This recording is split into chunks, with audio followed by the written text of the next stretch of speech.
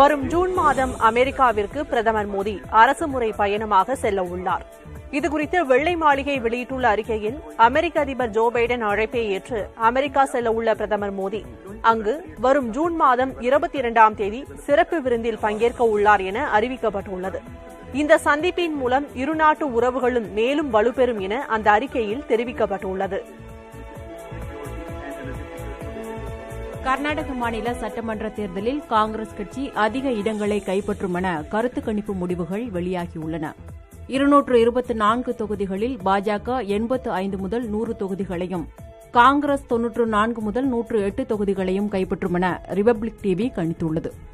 காங்கிரஸ் 99 முதல் 109 தொகுதிகளையும், பாஜக 88 முதல் 98 தொகுதிகளையும், மதச்சார்பற்ற ஜனதா தளம் 21 முதல் 26 தொகுதிகளை பிடிக்கும் என TV9 கணித்துள்ளது. காங்கிரஸ் 100 முதல் 112 தொகுதிகளையும், பாஜக 83 முதல் 95 தொகுதிகளையும், மதச்சார்பற்ற ஜனதா தளம் 21 முதல் 29 தொகுதிகளையும் வெல்லும் என சி வோட்டர்ஸ் கணித்துள்ளது. ஆட்சியமைக்க மதச்சார்பற்ற ஜனதா தளத்தின் ஆதரவு தேவை என்ற நிலை இருக்கும் என ஊடகங்கள் கணித்துள்ளன. தோண்டப்படும் சாலைகளை பயன்படுத்துபவர்களுக்கு மிகுந்த சிரமத்தை அளிப்பதால் விரைந்து சரி செய்யப்பட வேண்டும் என முதலமைச்சர் மு.க.ஸ்டாலின் அதிகாரிகளுக்கு அறிவுறுத்தியுள்ளார். தமிழ்நாட்டில் சாலை மற்றும் பால பணிகளின் முன்னேற்றம் குறித்த ஆய்வுக் கூட்டம் முதலமைச்சர் மு.க.ஸ்டாலின் தலைமையில் நடைபெற்றது. கூட்டத்தில் பேசிய முதலமைச்சர் ஸ்டாலின், தரமான சாலைகள் மக்களிடம் நிச்சயம் நல்ல பெயரை பெற்றுத்தரும் என கூறினார். சென்னையின் பல இடங்களில் மெட்ரோ ரயில் பணிகள் தவிர்த்து பல்வேறு இதர காரணங்களுக்காக சாலைகள் தோண்டப்பட்டுள்ளதை சுட்டிக்காட்டிய முதலமைச்சர், இது சாலையை உபயோகிப்பவர்களுக்கு மிகுந்த சிரமத்தை அளித்து வருவதோடு விபத்துகளும் ஏற்படுவதாக கூறினார். இந்திய வானிலை ஆய்வு மையத்தின் அறிவுறுத்தலின்படி இந்திய கடலோர காவல் படை மோச்சா புயலின் பாதிப்புகளை எதிர்க்க தயாராக உள்ளது. முதற்கட்டமாக மீனவர்களுக்கும் மற்றும் அனைத்து நிர்வாகத்தினருக்கும் வானிலை அறிக்கை அனுப்பப்பட்டுள்ளது. மேற்கு வங்கம் மற்றும் ஒடிஷாவைச் சேர்ந்த கடலோர காவற்படையினர் மீட்புப் பணிக்காக தயார்படுத்தப்பட்டுள்ளனர். மேலும் கண்காணிப்பிற்காக சென்ற அனைத்து காவல்படை படகுகளிலும் மற்றும் விமானங்களிலும் வானிலை எச்சரிக்கை ஆங்கிலத்திலும் மற்றும் மாநில மொழிகளிலும் ஒளிபரப்பப்பட்டுள்ளது.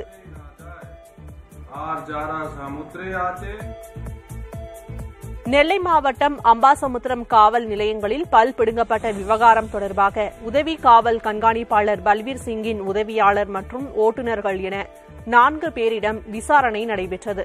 காவல் நிலையங்களில் பற்கள் பிடுங்கப்பட்டு சித்திரவதை செய்த நிகழ்வில் இதுவரை சுபாஷ், அருண்குமார், வேதநாராயணன் மற்றும் சூர்யா என பாதிக்கப்பட்ட 4 பேர் கொடுத்த புகாரின் அடிப்படையில் தனித்தனியாக 4 வழக்குகள் பதிவு செய்து விசாரணை நடத்தப்பட்டு வருகிறது. இந்த வழக்கு தொடர்பாக இதுவரை 30 பேரிடம் விசாரணை நடத்தப்பட்டுள்ளதாக சிபிசிஐடி துணை கண்காணிப்பாளர் சங்கர் செய்தியாளர்களிடம் தெரிவித்தார்.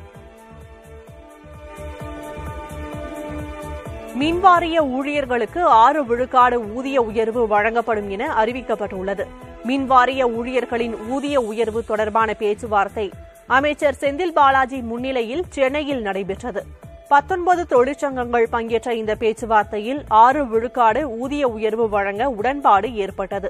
பேச்சுவார்த்தைக்கு பிறகு செய்தியாளர்களை சந்தித்த அமைச்சர் செந்தில் பாலாஜி, ஊதிய உயர்வின் மூலம் 75,978 பேர் பயன்பெறுவார்கள் என தெரிவித்தார். 2 தவணைகளாக நிலுவைத் தொகை வழங்கப்படும் என்றும் அமைச்சர் கூறினார்.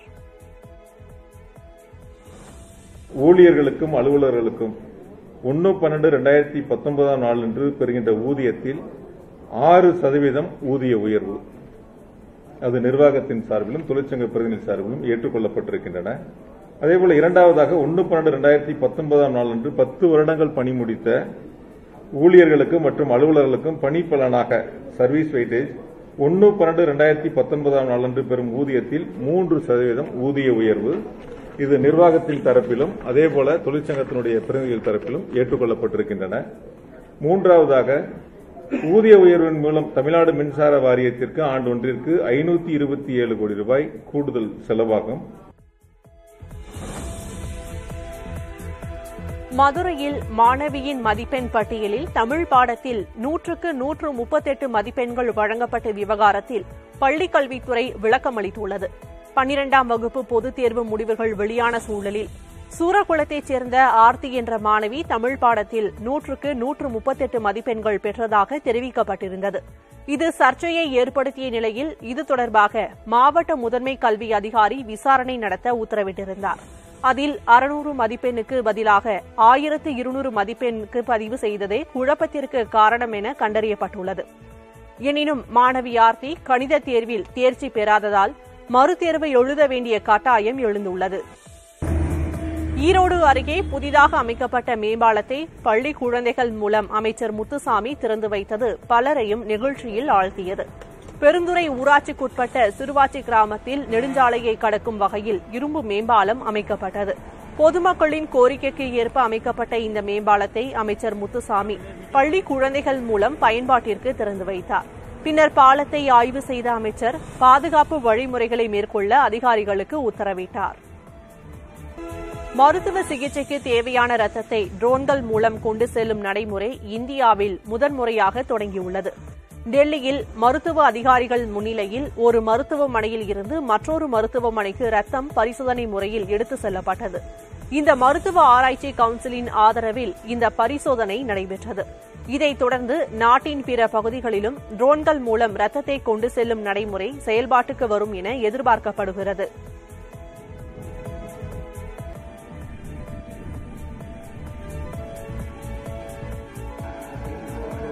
கேரளாவில் இருந்து கழிவுகளை ஏற்றி வந்த லாரிகள் தமிழக எல்லையில் தடுத்து நிறுத்தப்பட்டு திருப்பி அனுப்பப்பட்டன. தென்காசி மாவட்டத்தில் உள்ள தமிழக கேரள எல்லையான புளியரை சோதனை சாவடியில் காவல்துறையினர் வாகன தணிக்கையில் ஈடுபட்டிருந்தனர். அப்போது கேரளாவில் இருந்து தமிழகம் நோக்கி வந்த லாரிகளை மடக்கி சோதனையிட்ட போது அதில் கடும் துர்நாற்றத்துடன் கழிவுகள் இருப்பது தெரியவந்தது. இதனையடுத்து கழிவுகளை ஏற்றி வந்த 7 லாரிகளை காவலர்கள் திருப்பி அனுப்பி வைத்தனர். மேலும் தமிழக எல்லையில் குப்பைகளை கொட்டினால் கடும் நடவடிக்கை எடுக்கப்படும் என்றும் காவல்துறை எச்சரித்துள்ளது. ஜார்க்கண்ட் மாநில முதலமைச்சர் ஹேமந்த் சோரனை பீகார் முதலமைச்சர் நிதிஷ்குமார் ராஞ்சியில் சந்தித்து பேசினார். இச்சந்திப்பில் பீகார் துணை முதலமைச்சர் தேஜஸ்வி யாதவும் உடனிருந்தார். இச்சந்திப்பின் போது பல்வேறு அரசியல் விவகாரங்கள் குறித்து விவாதிக்கப்பட்டதாக ஜார்க்கண்ட் முக்தி மோர்ச்சா செய்தி தொடர்பாளர் வினோத்குமார் பாண்டே தெரிவித்தார். காங்கிரஸ் தலைவர் மல்லிகார்ஜுன் கார்கே, மேற்குவங்க முதலமைச்சர் மம்தா பானர்ஜி, டெல்லி முதலமைச்சர் அரவிந்த் கெஜ்ரிவால், ஒடிசா முதலமைச்சர் நவீன் பட்நாயக், உத்தரப்பிரதேச முன்னாள் முதலமைச்சர் அகிலேஷ் யாதவ் உள்ளிட்டோரை நிதிஷ்குமார் ஏற்கனவே சந்தித்து பேசியுள்ளார். வாட்ஸ்அப்பில் சர்வதேச எண்களில் இருந்து மிஸ்டு கால்கள் வருவதால் பயனர்கள் அச்சமடைந்து வருகின்றனர். இந்த நிலையில் 4th ஏப்ரல் என்ற வாட்ஸ்அப் பயனாளர் ஒருவர் அவரது ட்விட்டரில் தான் தூங்கும் போதும் கூட வாட்ஸ்அப் பின்னணியில் மைக்ரோபோனை பயன்படுத்துகிறது என பதிவிட்டிருந்தார். இந்த ட்விட்டர் பதிவு குறித்து 6.5 கோடி பேர் கவலை தெரிவித்துள்ளனர். இதற்கிடையில் வாட்ஸ்அப் நம்பகத்தன்மை அற்றது என பிரபல தொழிலதிபரும் ட்விட்டர் உரிமையாளருமான எலான் மஸ்க் கூறியுள்ளார். அருண் மாதேஸ்வரன் இயக்கத்தில் தனுஷ் நடிப்பில் உருவாகி வரும் கேப்டன் மில்லர் படத்தின் முதல் படம் மற்றும் முன்னோட்டம் குறித்தான அறிவிப்பை வெளியிட்டுள்ளது. அதில் கேப்டன் மில்லர் படத்தின் முதல் படம் ஜூன் மாதமும் முன்னோட்டம் ஜூலையிலும் வெளியாகும் என படக்குழு அறிவித்துள்ளது. ஜி.வி. பிரகாஷ் இசையில் உருவாகி வரும் திரைப்படத்தின் படப்பிடிப்பு விறுவிறுப்பாக நடைபெற்று வருகிறது. நயன்தாரா படத்தில் மீரா ஜாஸ்மின் நடிக்க உள்ளதாக தகவல் வெளியாகியுள்ளது. நயன்தாரா தற்போது ஒப்பந்தமாகியுள்ள படங்களில் ஒன்று டெஸ்ட் வை நாட் ஸ்டுடியோஸ் தயாரிப்பாளர் சசிகாந்த் இப்படத்தை இயக்குகிறார். இப்படத்தில் மாதவன் மற்றும் சித்தார்த் உள்ளிட்டோர் முக்கிய கதாபாத்திரங்களில் நடிக்கிறார்கள். மேலும் பிரபல பின்னணி பாடகி சக்தி ஸ்ரீ கோபாலன் இசையமைக்கிறார். இப்படத்தில் ஒரு முக்கிய கதாபாத்திரத்தில் பிரபல நடிகை மீரா ஜாஸ்மின் நடிக்க ஒப்பந்தமாகி உள்ளதாக தகவல் வெளியாகியுள்ளது. சென்னையில் நடந்த ஐபிஎல் போட்டியில் 27 ரன்கள் வித்தியாசத்தில் டெல்லியை வீழ்த்தி சென்னை அணி வெற்றி வாகை சூடியுள்ளது. பிளே ஆஃப் சுற்றுக்குள் நுழைவதற்கான வாய்ப்பை சென்னை அணி பிரகாசமாக்கிக் கொள்ளுமா என்ற ரசிகர்களின் எதிர்பார்ப்புடன் போட்டி தொடங்கிய நிலையில் முதலில் ஆடிய சென்னை அணி 8 விக்கெட்டுகள் இழப்புக்கு 167 ரன்கள் சேர்த்தது. அதிலும் 9 பந்துகளில் 20 ரன்கள் குவித்த தோனியின் அதிரடி ஆட்டம் சென்னை ரசிகர்களை கிறங்கடிக்க வைத்தது. 168 ரன்கள் எடுத்தால் வெற்றி என்ற இலக்குடன் அடுத்து களமிறங்கிய டெல்லி அணிக்கு மதிஷா பதிரானா சோதனை அளித்தார். 37 ரன்கள் விட்டுக் கொடுத்து 3 விக்கெட்டுகளை அவர் சாய்த்ததால் டெல்லி அணி ரன்களை குவிக்க முடியாமல் திணறியது. முடிவில் 8 விக்கெட் இழப்புக்கு 140 ரன்களை மட்டுமே சேர்த்தது. இதனால் சென்னை அணி 27 ரன்கள் வித்தியாசத்தில் வெற்றி பெற்றது. 12ஆம் வகுப்பு தேர்வில் மாநில அளவில் அதிக மதிப்பெண்கள் எடுத்த மாணவர்களுடன் கலந்துரையாடிய தமிழக ஆளுநர் ரவி, வழக்கறிஞர், பட்டய கணக்காளர் உள்ளிட்ட பல்வேறு படிப்புகள் படிக்க விரும்புவோர் அதற்காக தயாராக வேண்டும் எனவும், குறிப்பாக மருத்துவம் படிக்க விரும்பும் மாணவர்கள் நீட் தேர்வுக்கு ஆயத்தமாக வேண்டும் எனவும் அறிவுறுத்தினார்.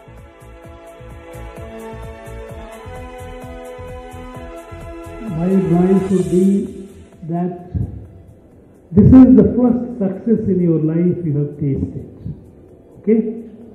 The first success in your life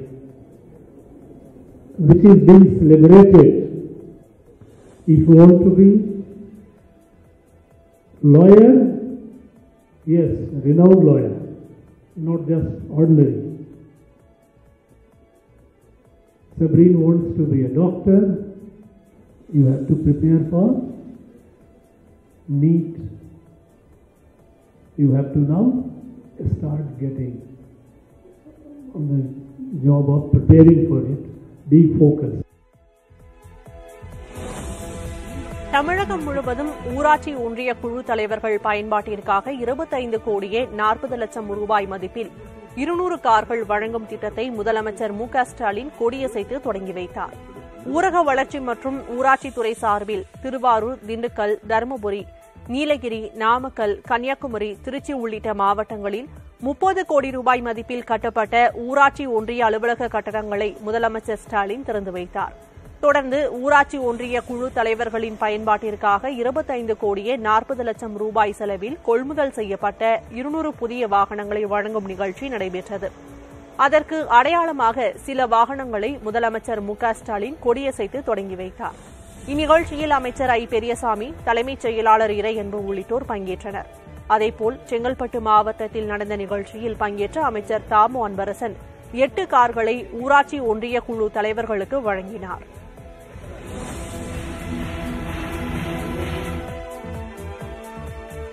Adani Hindenburg விவகாரத்தை விசாரிக்க ஓய்வு பெற்ற நீதிபதி A.M. சப்ரே தலைமையில் அமைக்கப்பட்ட 6 பேர் கொண்ட நிபுணர் குழு தனது அறிக்கையை உச்சநீதிமன்றத்தில் சமர்ப்பித்தது.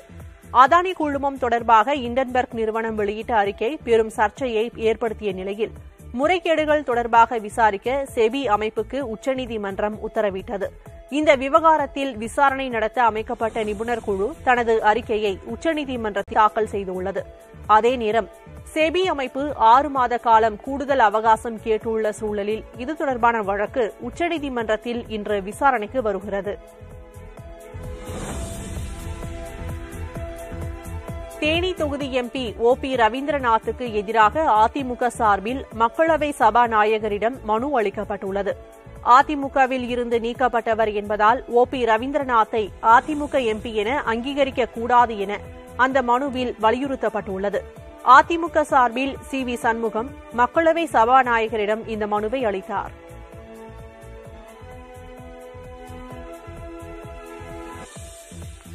திமுக ஆட்சியில் கனிம வளங்கள் அதிகளவில் கேரளாவிற்கு கடத்தப்படுவதாக அதிமுக முன்னாள் அமைச்சர் S.P. வேலுமணி குற்றம் சாட்டியுள்ளார்.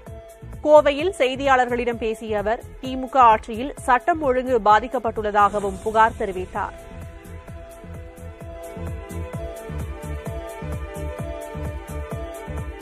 மிகப்பெரிய வண்டியில் கனிம வளங்கள், அதாவது கிராவல் மண், அதே போல எம்சாண்டு, பல மிகப்பெரிய பாறைகள், பல கனிம வளங்கள் இன்றைக்கு விதிகளை மீறி இன்றைக்கு எடுத்து செல்லப்படுகிறது. அதுதான் முக்கியம். இன்றைக்கு கஞ்சா போன்ற போதைப் பொருட்கள் எங்கே வேணாலும் கிடைக்குது. இன்றைக்கு கடுமையா சட்ட ஒழுங்கு மிக மோசமாக இருக்கிறது. இன்றைக்கு காவல்துறை கோவை மாவட்டத்தில் சரிவர செயல்படுவதில்லை, எந்த குற்றங்களையும் தடுப்பதில்லை. பெரம்பலூர் மாவட்டத்தைச் சேர்ந்த பார்வை மாற்றுத்திறனாளியான பாப்பாத்தி என்பவர் இளைஞர் நலன் மற்றும் விளையாட்டு மேம்பாட்டுத்துறை அமைச்சர் உதயநிதியை சந்தித்து தனது குடும்பம் மிகவும் வறுமை நிலையில் இருப்பதாகவும் முதுநிலை பட்ட மேற்படிப்பு படித்துள்ள தனக்கு ஏதாவது வேலைவாய்ப்பு வழங்கும்படியும் வேண்டுகோள் விடுத்திருந்தார். இந்த வேண்டுகோளை ஏற்று பாப்பாத்திக்கு தமிழ்நாடு விளையாட்டு மேம்பாட்டு ஆணையத்தில் அலுவலக உதவியாளராக பணி வழங்க அமைச்சர் உத்தரவிட்டார். அதன்படி பாப்பாத்திக்கு பணி நியமன ஆணையை உதயநிதி வழங்கினார். இந்நிகழ்ச்சியில் விளையாட்டுத்துறை கூடுதல் செயலாளர் அதுல்ய மிஸ்ரா, தமிழ்நாடு விளையாட்டு மேம்பாட்டு ஆணைய உறுப்பினர் செயலர் மேகநாத ரெட்டி உள்ளிட்டோர் உடனிருந்தனர்.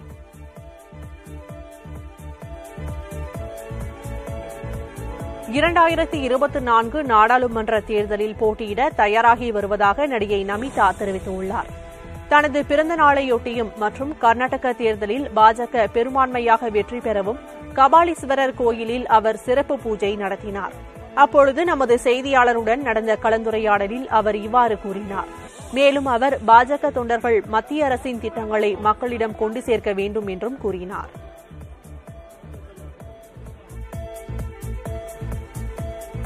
சேலத்தைச் சேர்ந்த பொறியியல் மாணவர் யோக பிரதீப் என்பவர் குறைந்த செலவில் பேட்டரி இருசக்கர வாகனத்தை தயாரித்துள்ளார். 2 மணி நேரம் சார்ஜ் செய்தால் 45 கிலோமீட்டர் ஓடும் அளவுக்கு அந்த வாகனம் தயாரிக்கப்பட்டுள்ளது.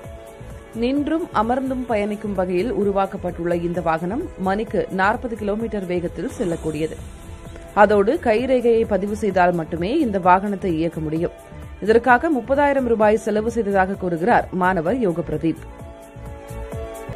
சென்னை பூந்தமல்லியில் தனது ஆட்டோவில் தவறவிடப்பட்ட உயர் ரக மடிக்கணினியை பத்திரமாக ஒப்படைத்த ஆட்டோ ஓட்டுநருக்கு பலரும் பாராட்டு தெரிவித்து வருகின்றனர். பூந்தமல்லி அடுத்த புளியம்பேடு பகுதியைச் சேர்ந்தவர் ஃபாசில். இவர் தனது ஆட்டோவில் குமணன் சாவடியிலிருந்து பூந்தமல்லியை நோக்கி பயணிகளோடு சென்றுள்ளார். பின்னர் அவர் தனது ஆட்டோவை சுத்தம் செய்தபோது உயர் ரக மடிக்கணினி இருப்பது தெரியவந்தது. இதையடுத்து அதனை பூந்தமல்லி காவல் நிலையத்தில் பத்திரமாக ஒப்படைத்த ஃபாசிலுக்கு காவலர்கள் பாராட்டு தெரிவித்துள்ளனர்.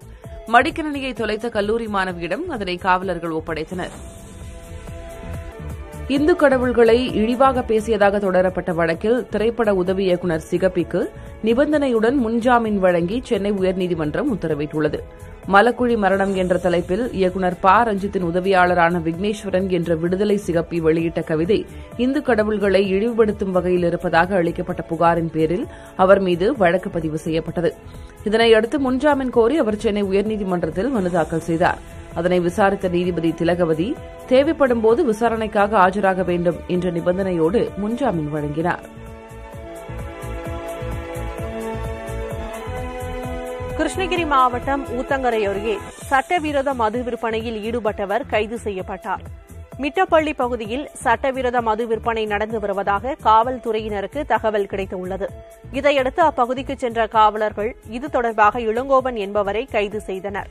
பின்னர் அவரிடமிருந்து 227 மது பாட்டில்கள் பறிமுதல் செய்யப்பட்டன.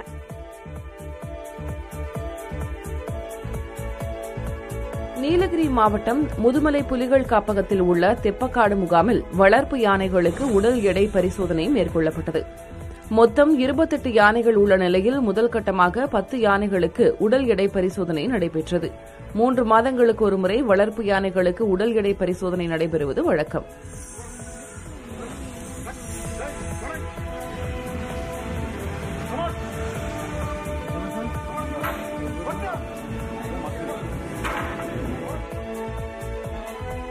செங்கல்பட்டு மாவட்டம் அச்சரப்பாக்கம் அருகே திம்மாவரம் ஏரி பகுதியில் கனமழையால் 100 ஏக்கர் பரப்பளவிலான நெற்பயிர்கள் பாதிக்கப்பட்டுள்ளன. அறுவடை செய்ய முடியாத நிலை இருப்பதால் அரசு இழப்பீடு வழங்க வேண்டும் என விவசாயிகள் கோரிக்கை விடுத்துள்ளனர். கோவையில் திடீரென இடியுடன் பெய்த கனமழையால் தாழ்வான பகுதிகளில் தண்ணீர் சூழ்ந்தது. காலை முதல் வெயில் வாட்டி வந்த நிலையில் மாலையில் திடீரென கருமேகங்கள் சூழ்ந்து இடி மின்னலுடன் கனமழை கொட்டியது. காந்திபுரம், சிங்காநல்லூர், உக்கடம், போத்தனூர் உள்ளிட்ட கோவை நகரின் முக்கிய பகுதிகளில் கனமழை பெய்ததால் தாழ்வான இடங்களில் தண்ணீர் சூழ்ந்தது. இதனால் சாலைகளில் வாகனங்கள் மெல்ல ஊர்ந்து சென்றன. பந்தய சாலை, RS புரம் உள்ளிட்ட பகுதிகளில் மரங்கள் வேரோடு சாய்ந்து விழுந்ததால் அப்பகுதியில் போக்குவரத்தும் பாதிக்கப்பட்டது. பந்தய சாலை பகுதியில் மரம் முறிந்து விழுந்ததில் அவ்வழியாக சென்ற கார் சேதமடைந்தது.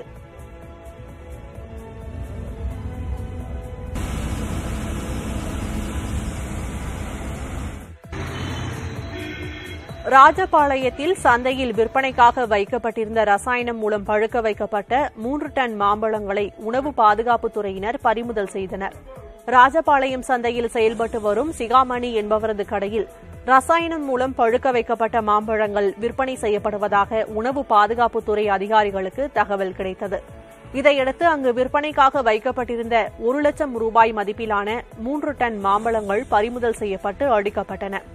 ரசாயனம் மூலம் பழுக்க வைக்கப்பட்ட மாம்பழங்கள் விற்பனை செய்தால் கடும் நடவடிக்கை எடுக்கப்படும் என அதிகாரிகள் எச்சரித்தனர். கோவையில் சுமார் 12.56 லட்சம் மதிப்பிலான பழங்களை உணவு பாதுகாப்புத்துறை அதிகாரிகள் பறிமுதல் செய்தனர். உணவு பாதுகாப்பு அலுவலர்கள் அடங்கிய குழு கோவை மாநகரில் உள்ள பல்வேறு பகுதிகளில் திடீர் கள ஆய்வு மேற்கொண்டனர். அப்போது பல கடைகளிலும் சிறிய ரசாயன பொட்டலங்கள் பழப்பெட்டிக்குள் வைக்கப்பட்டிருந்தது கண்டுபிடிக்கப்பட்டது. இதனைத் தொடர்ந்து 22,500 கிலோ பழுக்க வைக்கப்பட்ட மாம்பழங்கள் மற்றும் 2.5 கிலோ சாத்துக்குடி என மொத்தம் 25,000 கிலோ பழங்களை அதிகாரிகள் பறிமுதல் செய்தனர்.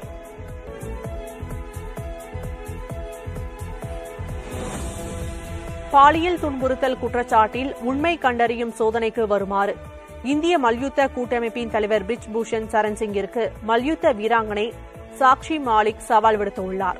இந்திய மல்யுத்த கூட்டமைப்பு தலைவர் பிரிஜ் பூஷன் சரண் சிங் மீதான பாலியல் குற்றச்சாட்டு விவகாரம் தொடர்ந்து விஸ்வரூபம் எடுத்து வருகிறது. அவர் மீது நடவடிக்கை எடுக்க கோரி டெல்லியில் மல்யுத்த வீரர்கள் தொடர் போராட்டத்தில் ஈடுபட்டு வருகின்றனர். இந்நிலையில் செய்தியாளர்களை சந்தித்த மல்யுத்த வீராங்கனை சாக்ஷி மாலிக் உண்மை கண்டறியும் சோதனைக்கு தன்னை உட்படுத்தி பிரிஜ் பூஷன் தன்னை நிரபராதி என நிரூபிக்க தயாரா என சவால் விடுத்துள்ளார். பிரிஜ் பூஷன் தலைமையில் போட்டிகள் நடத்தப்படக்கூடாது என்றும் இந்திய ஒலிம்பிக் சங்கத்தின் தற்காலிக குழுவே போட்டிகளை நடத்த வேண்டும் என்றும் அவர் தெரிவித்துள்ளார். காரைக்கால் அருகே 100வது பிறந்தநாளை கொண்டாடிய மூதாட்டிக்கு பிரதமர் நரேந்திர மோடி வாழ்த்து தெரிவித்துள்ளார். நாகையைச் சேர்ந்த காமாட்சி என்ற மூதாட்டி தனது 100வது பிறந்த நாளை கொண்டாடிய நிலையில் அவருக்கு அவரது குடும்பத்தினர் மற்றும் ஊர் மக்கள் இணைந்து பூர்ணாபிஷேக விழாவை சிறப்பித்துள்ளனர். நிகழ்ச்சியில் நாகை மற்றும் காரைக்கால் மாவட்ட ஆட்சியர்கள், சட்டமன்ற உறுப்பினர்கள் என பலர் கலந்து கொண்டு மூதாட்டியிடம் வாழ்த்து பெற்று சென்றனர். 100வது பிறந்தநாளை கொண்டாடிய மூதாட்டி காமாட்சியின் கணவர் கணபதி சுதந்திர போராட்டத்தில் பங்கேற்று சுபாஷ் சந்திரபோஸின் ராணுவத்தில் பணியாற்றியவர் என்பது குறிப்பிடத்தக்கது. கூடலூரில் கட்டப்பட்டு வரும் புதிய பால பணிகளை விரைந்து முடிக்க வேண்டும் என பொதுமக்கள் கோரிக்கை விடுத்துள்ளனர். கூடலூர் சுற்றுவட்டார பகுதிகளில் கடந்த ஆண்டு பெய்த கனமழையால் ஏற்பட்ட வெள்ளப்பெருக்கில் 5க்கும் மேற்பட்ட இடங்களில் பாலங்கள் தண்ணீரில் அடித்துச் செல்லப்பட்டன. அவற்றுக்கு பதிலாக புதிய பாலங்கள் அமைக்கும் பணிகள் துரிதமாக நடைபெற்று வருகிறது. வரும் ஜூன் மாதத்தில் மீண்டும் மழை பெய்யவிருப்பதால் பாலத்தின் கட்டுமான பணிகளை விரைந்து முடிக்க வேண்டும் என பொதுமக்கள் வலியுறுத்தியுள்ளனர். கன்னியாகுமரி மாவட்டம் அமராவதி பகுதியில் குடிநீர் குழாயில் உடைப்பு ஏற்பட்டு பல்லாயிரக்கணக்கான லிட்டர் குடிநீர் வீணாகின. அமராவதி குளக்கரையோரம் அமைக்கப்பட்டிருந்த ராட்சத குடிநீர் குழாயில் உடைப்பு ஏற்பட்டது. இதனால் குடிநீர் நீரூற்று போல கொட்டியது. தண்ணீர் மிகுந்த அழுத்தத்துடன் பீச்சி அடித்ததால் வாகனங்கள் இலவச வாட்டர் சர்வீஸ் செய்து கொண்டன. எனவே குழாய் உடைப்பை உடனடியாக சீரமைக்க வேண்டும் என்ற கோரிக்கை எழுந்துள்ளது.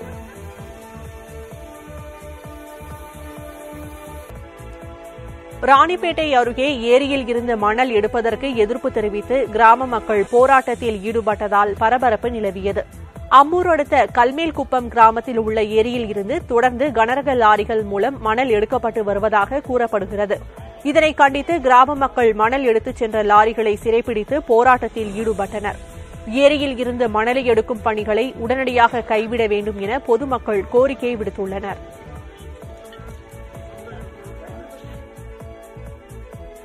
நீலகிரி மாவட்டம் குன்னூரில் பெய்த பலத்த மழை காரணமாக சுற்றுலா பயணிகள் மற்றும் பொதுமக்களின் இயல்பு வாழ்க்கை பாதிக்கப்பட்டது.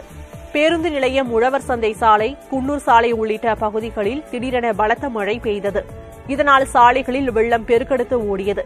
மழையால் கடும் குளிர் நிலவிய நிலையில் சுற்றுலா பயணிகள் மற்றும் பொதுமக்கள் அவதியடைந்தனர்.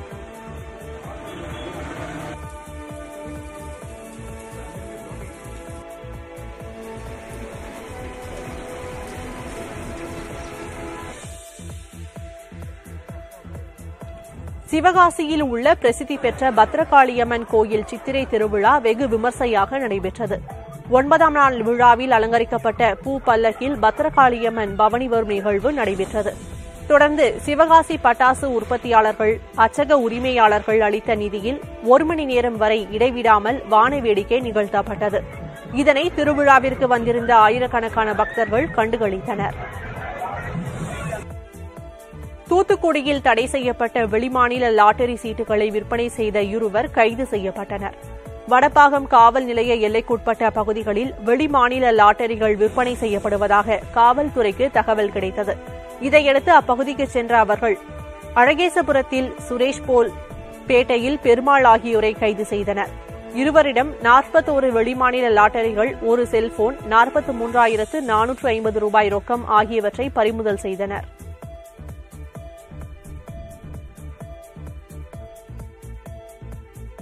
புதுக்கோட்டை மாவட்டம் அறந்தாங்கியில் பெருகி வரும் நெகிழி பைகளின் பயன்பாட்டை குறைக்க நடவடிக்கை எடுக்க வேண்டும் என கோரிக்கை எழுந்துள்ளது. நகரில் திரும்பிய இடமெல்லாம் நெகிழி பைகளாக கிடப்பதாக ஊர் மக்கள் கூறுகின்றனர். ஒரு சில இடங்களில் நெகிழிகளுக்கு தீ வைக்கப்படுவதால் நச்சுத்தன்மை வாய்ந்த புகை காற்றில் பரவி மூச்சு திணறல் ஏற்படுவதாகவும் மக்கள் வேதனை தெரிவிக்கின்றனர். எனவே தடை செய்யப்பட்ட நெகிழி பைகள் கடைகளில் பயன்படுத்தப்படுவதை தடுக்க அறந்தாங்கி நகராட்சி நடவடிக்கை எடுக்க வேண்டும் என்று மக்கள் கோரிக்கை விடுக்கின்றனர். ராமேஸ்வரம் பாம்பன் பாலம் வழியாக அடுத்தடுத்து சென்ற இழுவை மற்றும் பாய்மர கப்பல்களை சுற்றுலா பயணிகள் ஆர்வமுடன் கண்டுகளித்தனர். கேரளாவில் இருந்து நாகப்பட்டினம் செல்ல 2 மிதவை கப்பல்களும், லட்சத்தீவுக்கு செல்ல பாய்மர கப்பலும் பாம்பன் துறைமுகத்திற்கு வந்திருந்தன. இந்த கப்பல்கள் பாம்பன் தூக்கு பாலம் வழியாக பயணிக்க துறைமுக அதிகாரிகள் அனுமதி அளித்தனர். இதைத் தொடர்ந்து தூக்கு பாலம் திறக்கப்பட்டு சிறிய ரக மிதவை கப்பல்கள் நாகப்பட்டினத்திற்கு சென்றன. அதேபோல் பாய்மர கப்பல் லட்சத்தீவுக்கு புறப்பட்டது. அப்போது பாம்பன் பாலத்தில் இருந்த சுற்றுலா பயணிகள் அடுத்தடுத்து தூக்கு பாலத்தை கடந்து சென்ற கப்பல்களை ஆர்வமுடன் கண்டுகளித்தனர். கோடை விடுமுறை வழங்கப்பட்டதையொட்டி நாகையில் அங்கன்வாடி ஊழியர்கள் கேக் வெட்டி கொண்டாட்டத்தில் ஈடுபட்டனர். கோடை விடுமுறை அளிக்க வேண்டும் என்பது உள்ளிட்ட 9 அம்ச கோரிக்கைகளை வலியுறுத்தி தமிழ்நாடு முழுவதும் அங்கன்வாடி ஊழியர்கள் மற்றும் உதவியாளர்கள் போராட்டத்தில் ஈடுபட்டனர். இதனைத் தொடர்ந்து அங்கன்வாடி ஊழியர்களுக்கு இன்று முதல் 24ஆம் தேதி வரை 15 நாட்கள் கோடை விடுமுறை அளிக்கப்பட்டது. இதனை வரவேற்று நாகையில் கேக் வெட்டி அங்கன்வாடி ஊழியர்கள் கொண்டாட்டத்தில் ஈடுபட்டனர். அதே சமயம் காலமுறை ஊதியம் உள்ளிட்ட கோரிக்கைகளையும் நிறைவேற்ற வேண்டும் எனவும் கேட்டுக் கொண்டனர்.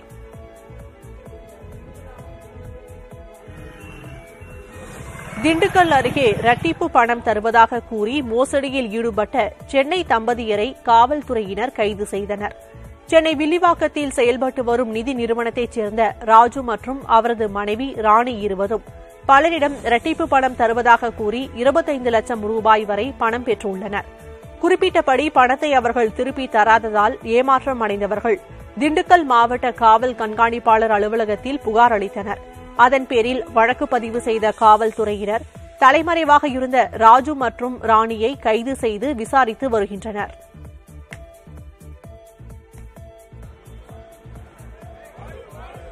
புதுச்சேரி நகராட்சிக்கு உட்பட்ட அங்கன்வாடி வியாபாரிகள் 200க்கும் மேற்பட்டோர் ஊர்வலமாக சென்று முதலமைச்சர் ரங்கசாமியிடம் கோரிக்கை மனு அளித்தனர். அரசிடம் உரிய அனுமதி பெறாமல் வாகனங்களை சாலைகளில் நிறுத்தி வியாபாரம் செய்வோருக்கு தடை விதிக்க வேண்டும், நகராட்சி கட்டடத்தில் செயல்பட்டு வரும் கடைகளுக்கு ஆண்டுக்கு 10 விழுக்காடு வாடகை உயர்த்தப்படுவதை ரத்து செய்ய வேண்டும் என்பன உள்ளிட்ட பல்வேறு கோரிக்கைகள் வலியுறுத்தி கோரிக்கை மனு அளிக்கப்பட்டது.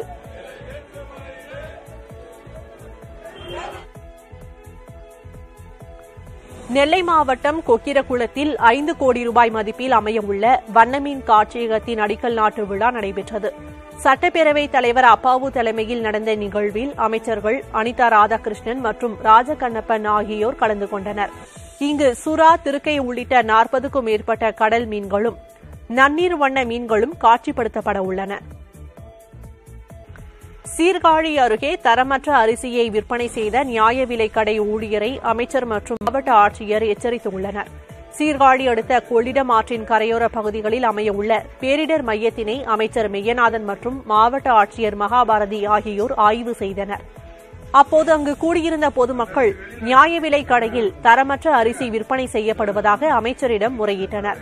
இதனைத் தொடர்ந்து சம்பந்தப்பட்ட நியாய விலைக் கடைக்கு சென்ற அமைச்சர் மெய்யநாதன் மற்றும் மாவட்ட ஆட்சியர் மகாபாரதி சோதனை செய்தனர். தரமற்ற அரிசி விற்பனை செய்தது தொடர்பாக ஊழியரிடம் கேள்வி எழுப்பியதுடன் அவரை எச்சரித்தனர். காஞ்சிபுரம் அடுத்த ஏனாத்தூர் பகுதியில் நம்ம ஊரு சூப்பர் திட்டம் விழிப்புணர்வு நிகழ்ச்சி மாவட்ட ஆட்சியரால் தொடங்கி வைக்கப்பட்டது. அங்கு விழா நடைபெறும் இடத்தின் அருகே செயல்பட்டு வந்த கடைகளில் இருந்து பொதுமக்கள் பிளாஸ்டிக் பைகளில் பொருட்கள் வாங்கி செல்வதைக் கண்ட காஞ்சி மாவட்ட ஊரக வளர்ச்சி திட்ட முகமை அலுவலர் செல்வகுமார் அந்த பகுதி கடைகளில் திடீர் ஆய்வு மேற்கொண்டார். அப்போது அந்த கடைகளில் இருந்த பிளாஸ்டிக் பைகளை பறிமுதல் செய்து 15,000 ரூபாய் அபராதம் விதித்தார். இதனால் நிகழ்ச்சி நடைபெறும் இடத்தில் திடீர் பரபரப்பு ஏற்பட்டது. நாகை மாவட்ட ஆட்சியர் அலுவலகம் முன்பு விவசாயி ஒருவர் தனது புகார் மீது நடவடிக்கை எடுக்க கோரி உண்ணாவிரதத்தில் ஈடுபட்டார். தேவூர் கிராமத்தைச் சேர்ந்த சுரேஷ் என்பவர் தனது டிராக்டர் மற்றும் டிப்பர் வாகனத்தை ஒப்பந்தம் எடுத்தவர்கள் வாடகை தராமல் ஏமாற்றி வருவதாகவும் அவற்றை மீட்டு தருமாறும் கோரி ஆட்சியர் அலுவலகத்தில் புகார் அளித்துள்ளார். ஆனால் புகார் மீது எவ்வித நடவடிக்கையும் எடுக்கவில்லை என கூறி அவர் தனது குடும்பத்துடன் உண்ணாவிரதத்தில் ஈடுபட்டார்.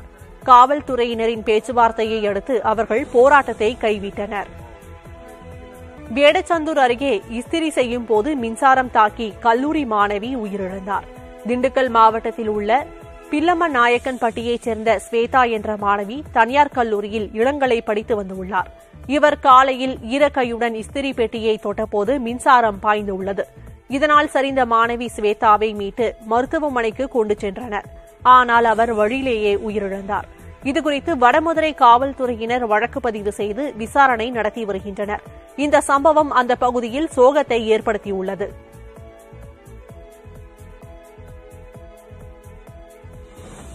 தஞ்சை மாவட்ட ஆட்சியர் அலுவலகத்தில் ஆதார், ரேஷன் உள்ளிட்ட அடையாள அட்டைகளை ஒப்படைக்கும் போராட்டத்தில் பொதுமக்கள் ஈடுபட்டனர்.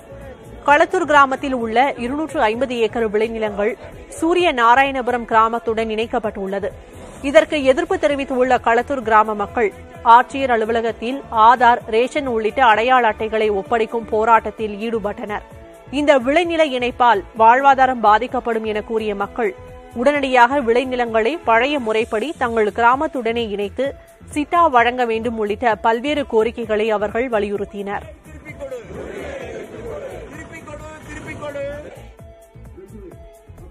நீலகிரி மாவட்டம் உதகை அரசு தாவரவியல் பூங்காவில் வரும் 19ஆம் தேதி மலர் கண்காட்சி தொடங்க உள்ள நிலையில் மலர் மாடத்தில் மலர்களை அடுக்கி வைக்கும் பணி தொடங்கியுள்ளது. இதனை சுற்றுலாத்துறை அமைச்சர் க. ராமச்சந்திரன் தொடங்கி வைத்தார். மே 19 தொடங்கி 23ஆம் தேதி வரை என 5 நாட்கள் நடைபெறவுள்ள இந்த கண்காட்சியில் டேலியா, மேரிகோல்டு, பிகோனியா, ஜெரேனியம், சினரேரியா உள்ளிட்ட 325 வகையான ரகங்களில் 5.5 லட்சம் மலர்கள் காட்சிப்படுத்தப்பட உள்ளன என்பது குறிப்பிடத்தக்கது. கோவை தமிழ்நாடு வேளாண் பல்கலைக்கழகம் மற்றும் தமிழ்நாடு மீன்வள பல்கலைக்கழகத்துக்கும் இந்த ஆண்டு ஒரே விண்ணப்பம் வழியாக மாணவர் சேர்க்கை நடைபெறவுள்ளது. இன்று முதல் இணையதளம் மூலம் விண்ணப்பிக்கலாம் என அறிவிக்கப்பட்டுள்ளது. கோவையில் செய்தியாளர்களிடம் பேசிய வேளாண்மை பல்கலைக்கழக துணைவேந்தர் இதற்கென கொடுக்கப்பட்ட இணையதளம் மூலம் பதிவு செய்யலாம் என்று தெரிவித்தார். கன்னியாகுமரி கடற்கரையோரம் உள்ள உப்பளங்களுக்கு ஆண்டுதோறும் வருகின்ற வெளிநாட்டு பறவைகளின் எண்ணிக்கை பல மடங்கு அதிகரித்துள்ளதாக மாவட்ட வன அலுவலர் தெரிவித்துள்ளார். வெளிநாடுகளில் இருந்து இந்தியா வரக்கூடிய பறவைகள் குறித்து கடந்த 30 ஆண்டுகளாக மும்பையைச் சேர்ந்த தேசுரல் ஹிஸ்டரி சொசைட்டி என்ற அமைப்பு ஆய்வு செய்து வந்தது. அதன் ஆய்வுக் கட்டுரை வெளியீட்டு விழா கன்னியாகுமரி மாவட்ட ஆட்சியர் அலுவலகத்தில் நடைபெற்றது. இந்த நிகழ்வில் பேசிய மாவட்ட வனத்துறை அலுவலர் இளையராஜா இங்கு ஒரே இனத்தைச் சேர்ந்த 10,000த்திற்கும் மேற்பட்ட பறவைகள் வந்து சென்றுள்ளதாகவும் தெரிவித்தார்.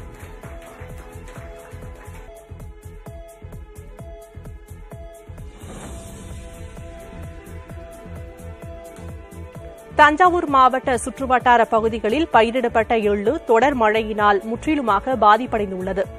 திருவையாறு சுற்றியுள்ள கிராமங்களில் விவசாயிகள் ஆண்டுதோறும் எள்ளு சாகுபடி செய்து வருகின்றனர். கடந்த வாரம் தொடர்ந்து மழை பெய்ததால் எள்ளு பயிர் அழுகியுள்ளது. இதனால் அப்பகுதியில் உள்ள விவசாயிகள் கடுமையாக பாதிக்கப்பட்டுள்ளதாக தெரிவிக்கின்றனர். தமிழக அரசு வேளாண் துறை சார்பாக அலுவலர்கள் நேரில் சென்று ஆய்வு செய்து உரிய நிவாரணம் வழங்க வேண்டும் என கோரிக்கை எழுந்துள்ளது.